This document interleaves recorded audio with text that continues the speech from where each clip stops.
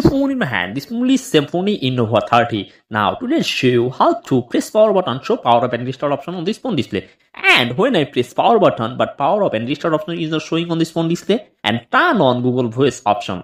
Now let's show you how to solve this problem and how to only press power button, show power up and restart option on this phone display. If you want to power up, at first you press power button and volume up button same time, show power up and restart option on this phone display. And I will also show today how to only press power button and show power up and restart an emergency option on this phone display. If you want to only press power button, show power up and restart option on this phone display, for this first you have to find the option called settings. And when find settings, go to settings. When go settings, you can see an option called search settings. Then you have to click on the option called search settings.